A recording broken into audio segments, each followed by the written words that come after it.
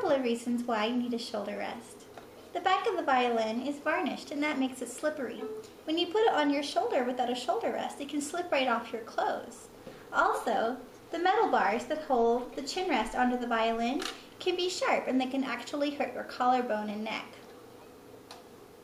There are a couple of good options that I use in my studio for shoulder support. One of them is sponges. These sponges are simple red makeup sponges that you can get at any beauty supply store or drugstore. They are circles and they are about the size around of a tuna fish can. I get 5, and I make a stack of 3 sponges and a stack of 2. I attach them to the back of the violin with 2 rubber bands. I'll hook the rubber bands over the chin rest, and then I will attach them, one to this corner and one to the opposite corner. Then I will take the stack of 3 sponges, and when you look at the violin, the left side of the back of the violin, I will attach the stack of 3. And on the opposite side, I will attach the stack of 2.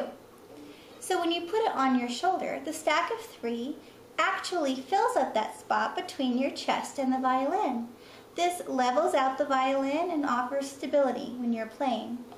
I prefer sponges in my studio because, 1, they're sticky and they sort of grab onto your clothes. Also, they're very squishy and it feels like you have pillows between your shoulder and the violin. There's another good option for shoulder support, and I use this in my studio as well, mainly for more advanced violinists. It's called a coon. You can buy these in any music supply store. They have rubber feet that are adjustable with screws, and on one side they have a sponge-like material. Some of them are collapsible so they can easily fit inside of a violin case. Some come in fun colors that appeal to young violinists, and some even have a wooden base that adds stability. To attach the coon, you look at the back of the violin and you look at the coon. There's a thick end and a thin end. You take the thick end and you attach it to the right side of the back of the violin. Then you hook it to the opposite side and slide it up until it is even.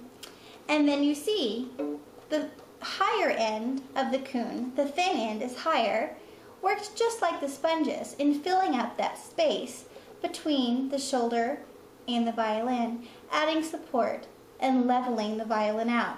This really helps with posture. Again, I prefer sponges just because I think that they are more comfortable and easier to hold the violin up with a really good posture from the very beginning. Thanks for tuning in, and if you have any questions or comments, please visit me at my YouTube page.